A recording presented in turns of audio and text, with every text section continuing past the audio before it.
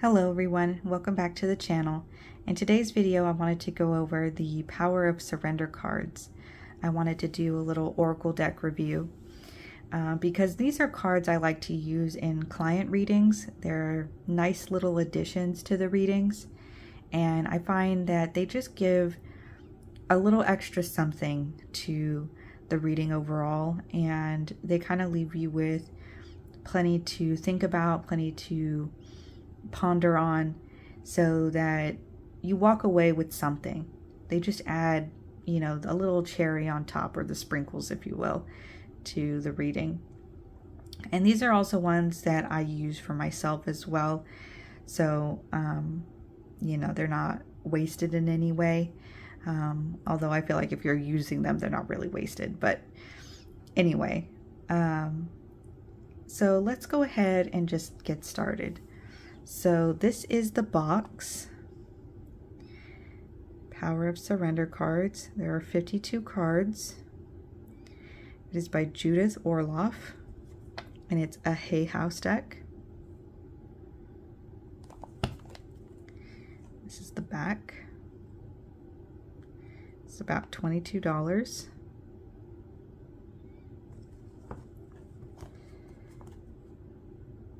And this is kind of how the cards are kind of set up, where there's a title, an illustration, and a little something at the bottom.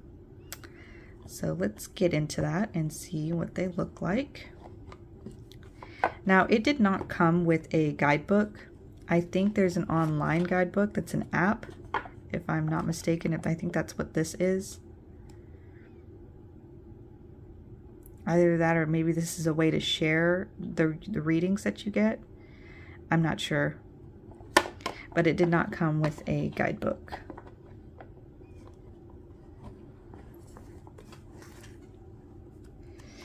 So these are the backs of the cards. They're a nice little sunset over the water with nice clouds going on here. And they have a glossy finish, as you can tell with my light reflecting off of them.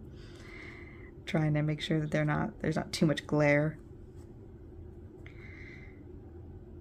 So yeah, let's take a look at some of the cards. Surrender to complete healing. And so this is how the cards are set up. They have the title and a square illustration here, these very large borders, and then a little statement at the bottom. So this one is surrender to complete healing. Open fully to the loving, compassionate forces of the universe that support your physical, emotional, and spiritual healing. So that's how they kind of all are. They all have a corresponding image and a statement to go along with them. And I find that because it has the little statement, you walk away with something, you know? It has just enough like meat on its bones that, you know, you're not hungry too much after having it. So let's take a look at a few more. Surrender to passion. Get out of your head and feel the fire in your belly. Focus on the people or activities that ignite your passion and let it flow.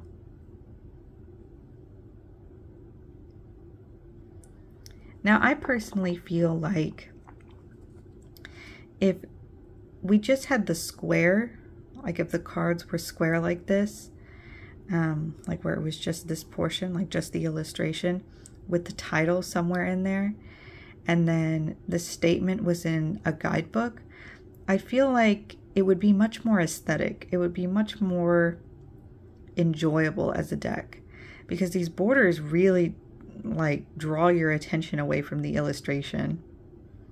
They kind of take away from the picture itself, at least in my opinion.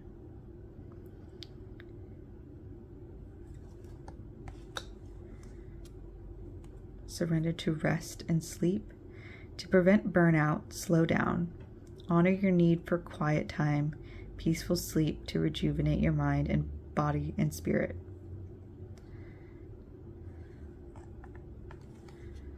Surrender to joy. A key to positive change in your life is to let your joy in and savor it. Indulge in random acts of smiling during both the hard and easy times. Keep surrendering to more joy.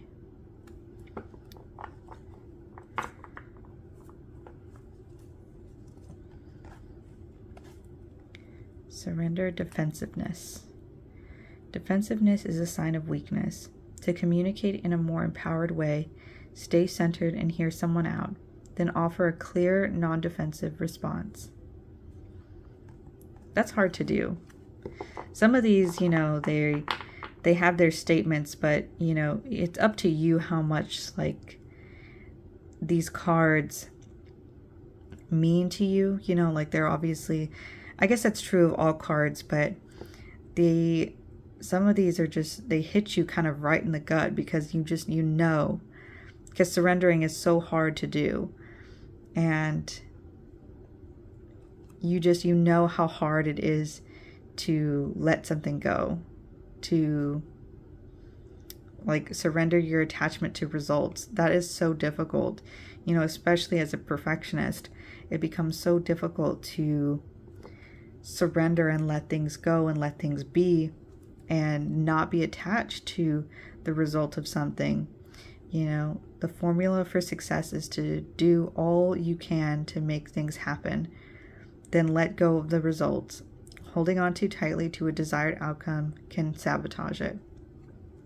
Right, and we know that, you know, part of us always knows that we are self-sabotaging by not surrendering, by not letting go.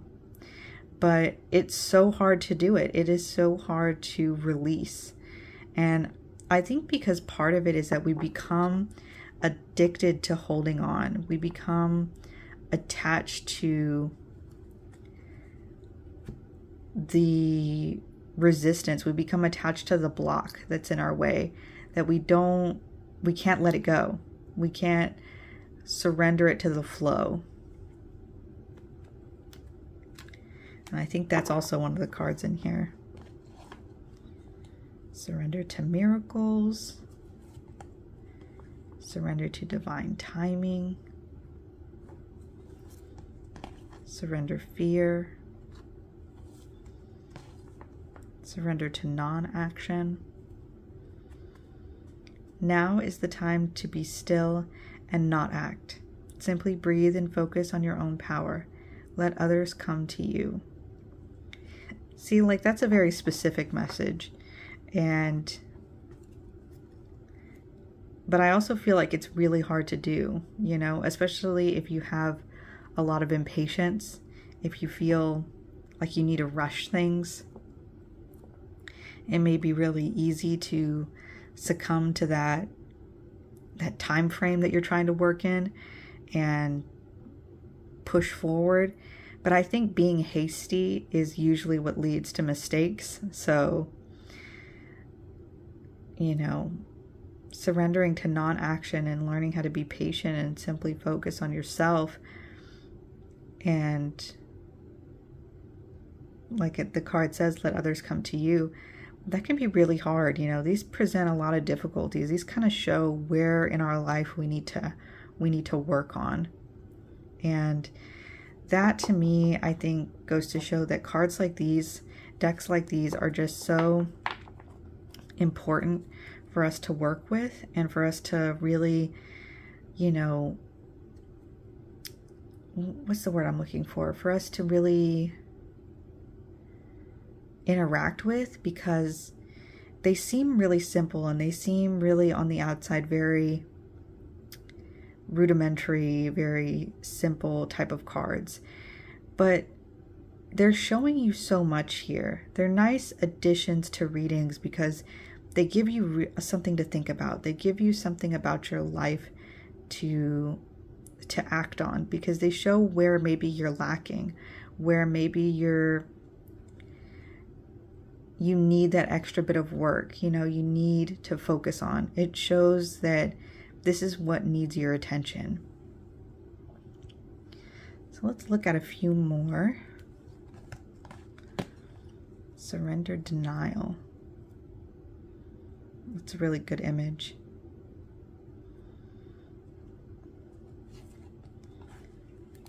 I love this flower.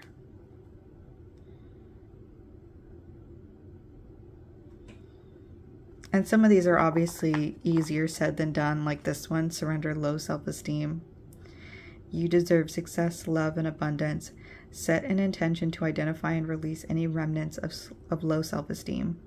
Like, that's obviously a lot easier said than done, but it addresses the issue, you know, which you may be in denial about. But when you're faced with something like this, it goes to show, like, this is an issue. This is something that needs your attention. And really, these are kind of just like starting off cards, right? Like, this just tells you this is where your journey begins, you know, with surrendering low self-esteem. And there's a long journey ahead of you to complete it.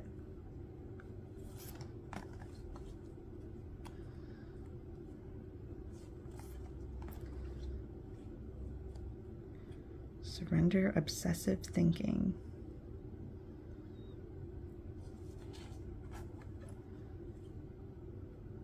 Surrender unhealthy relationships.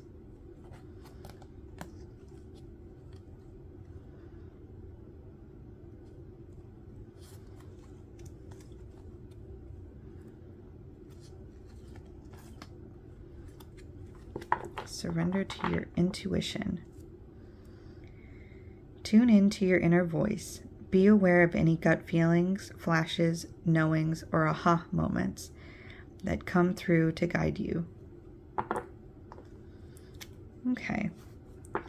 I won't go through all of them, but I just kind of wanted to show you this deck because it's a really interesting deck to work with, and sometimes it really gut punches you. Sometimes it tells you things that are a lot easier said than done. And overall, I think it's a really nice addition to any reading because it really helps kind of narrow down your focus. Like, hey, this is where you need to pay attention. This is where your work and efforts should really go into.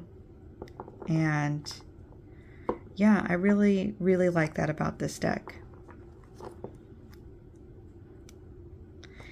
So that is all for this one. I hope you enjoyed it.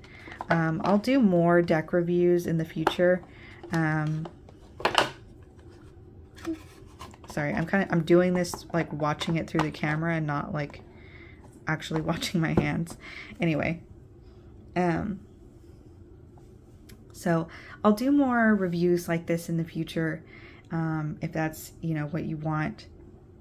I'll probably do it anyway because I like reviewing stuff. But yeah, I hope you enjoyed this one, and I hope you like the cards. I hope that you found them interesting. I think they're a worthwhile venture.